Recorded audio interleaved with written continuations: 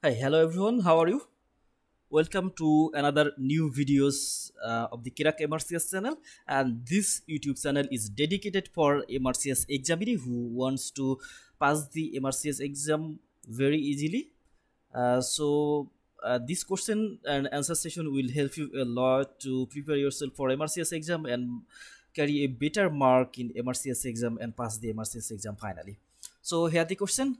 First of all, read the question very carefully. It is one of the parts of answer the question. So here the question: a 52 years old male attend a renal transplant clinic for a post-operative assessment. You note that he is on cyclosporin and that is a recent blood test shows that the cyclosporin level is elevated. Of the adverse effect noted below, which is the greatest concern. So after careful reading, we have to find out the key points, the key answering point, which is very helpful for answer the question within short time. So now read very carefully. A 52 years old attend a renal transplant clinic for post-operative assessment. That means the patient received a kidney from the donor. You note that the cyclosporin level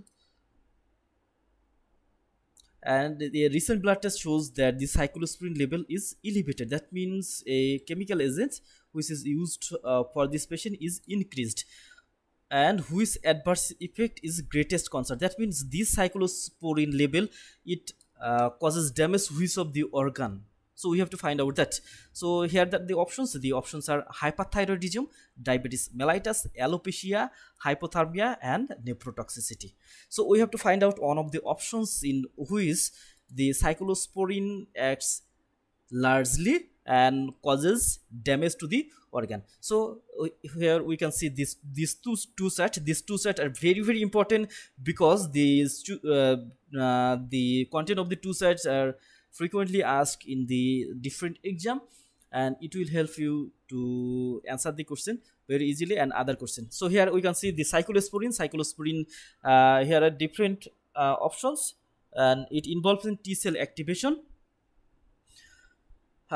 T cell activation inhibits. So cyclosporin, it inhibits calcineurin, a phosphatase involved in T cell activation. So cyclosporin, it reduces T cell activation and it is nephrotoxic. So it acts on kidney. Higher level of the cyclosporin may acts on kidney and its level should be monitored. On the other hand, we can see the azathioprine. The azathioprine, it causes myelosuppression, that means bone marrow suppression, alopecia and nausea. So in case of if we use azathioprine, its side effects includes myelosuppression, that means bone marrow suppression, alopecia, that means hair loss and nausea. And we can see it is metabolized from is 6-mercaptopurine, which inhibits DNA synthesis and cell division. And then tacrolimus, this tacrolimus, it is a high incidence of impaired glucose tolerance and diabetes. So we can see the side effects only here, and other lecture will be discussed in any other form.